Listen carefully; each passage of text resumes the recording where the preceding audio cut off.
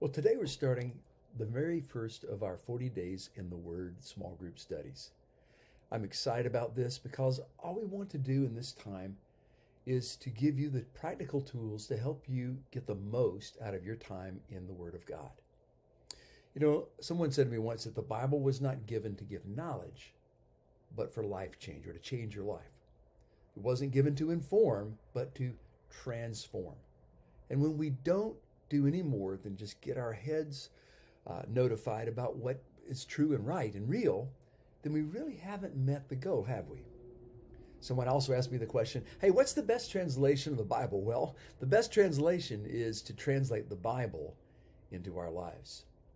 I had a mentor that once said, you know, the goal is not to get through the book, but to get the book through you. And I agree. It's not to give us bigger heads, but bigger hearts. Amen.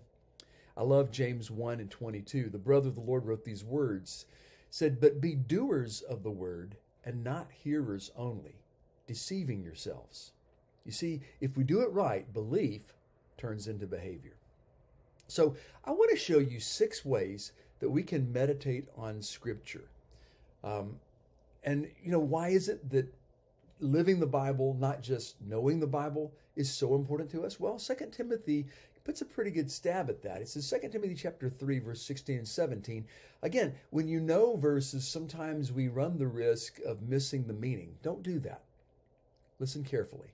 All Scripture is breathed out by God and profitable for teaching, for reproof, for correction, and for training in righteousness. Now, teaching is about information that we get. Reproof is about pointing out the wrong. Correction is about fixing the wrong and correcting it and making it right.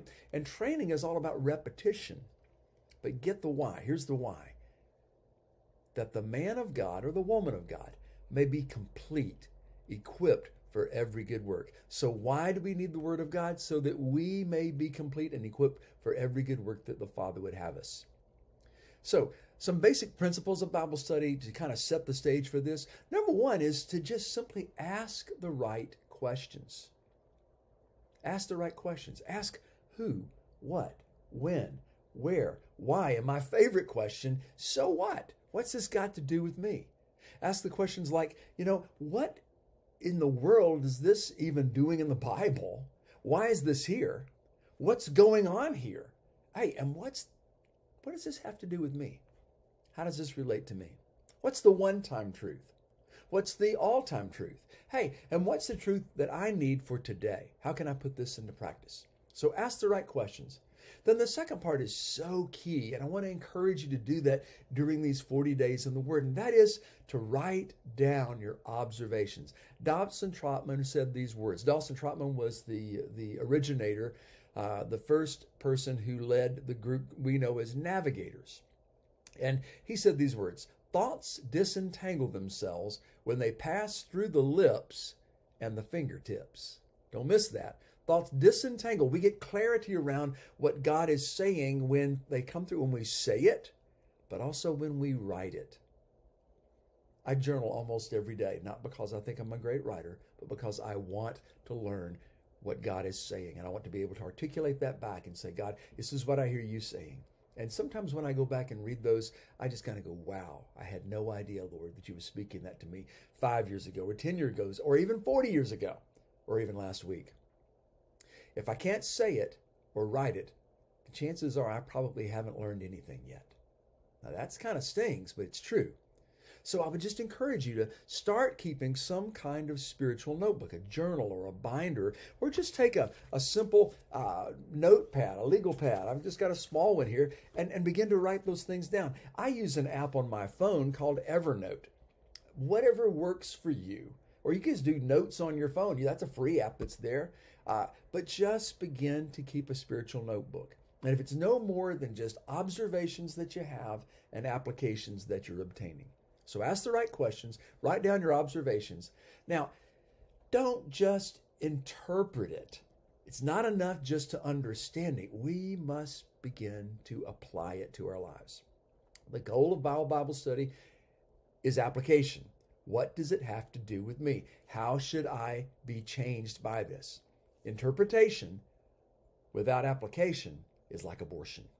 You stop the process before it comes to full fruition. You're stopping short. You're shortchanging the process of reading and studying the Bible if I don't ask the so what question. What does this have to do with me? How can I make this part of my life? How can I live this word? Hey, and it's true, isn't it? I only believe the parts of the Bible that I actually do. I might believe in tithing, but if I never tithe, then I probably don't believe in it. I might believe in forgiveness, that I need to forgive you, but if I never forgive you, then I must not believe that. See what I'm saying?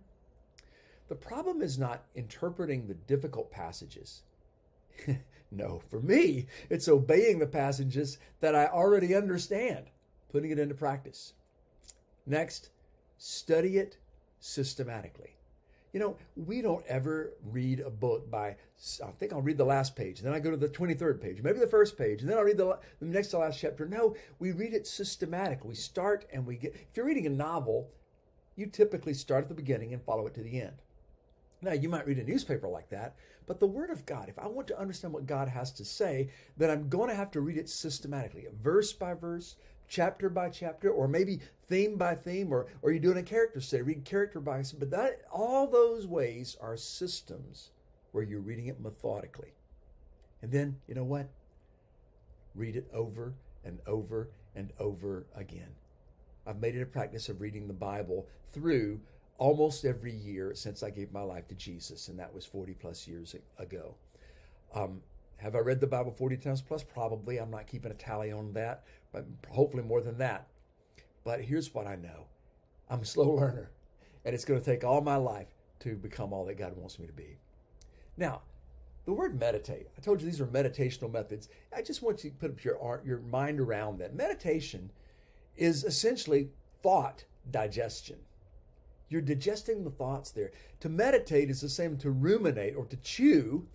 It's like a cow when it chews the cud. Now, this is kind of gross, but it's very true. Cows have basically 4 chambers in their stomach. Cows eat grass and send it to their stomach. Then they burp it back up, chew on it some more, then swallow it again. And this happens 3 or 4 times. Well, the word that's used in the Old Testament for that is basically to chew the cud. It's thought digestion, where we're getting every ounce of nutrition from the Word of God by going it over, mulling it over and over and over and over again, meditating. That's what we mean by that. Now, I want to show you one method today. Method number 1 is what I call the pronounce it method. In this method, what you do is read it repeatedly. But each time you read it, you emphasize a different word until you've repeated all the words. And I'll show what that means in a minute. As you read it, after you've read it and you've emphasized every word, then write down the insights you gain simply by emphasizing each individual word. When you try it, you'll see what I mean. Think about sometimes the way to understand as a concept is to understand what the opposite is. Think about the opposite of the word, or define the word, or look it up in a dictionary. I use a dictionary on my phone when I read the Bible almost every day. Think of synonyms. So look into the thesaurus in the dictionary and find words that are similar. Write down then what you learn and what you discover. Now, here's an exercise. I want you to look at Colossians 3:16, and I'll just give you a little bit of this and then I'm going to have you do it. But you'd start, Colossians 3:16 says this, let the word of Christ dwell in you richly. And so the first time through you go, let the word of Christ dwell in you richly. Well, what does the word let mean? Does it mean allow? To allow something, to let it happen, to concur with it, to agree to it? Let the word of Christ dwell in you richly. Be the second word emphasized. Well, that's not just any word, it's the word. It's a particular word. Let the word of Christ dwell in you richly. Let the word of Christ dwell in you richly. Now, you would do that over and over again, kind of like I'm doing, thinking about it and meditating on it, just by repeating it and pronouncing it. I want you to try that. So we're going to talk about that with a group of your colleagues, talk about how that has been important to us. And then we're going to spend the rest of this time together working on learning how to use the pronounce it method and beginning to apply that in your studies through the 40 days in the Word. Thanks. Have a great day.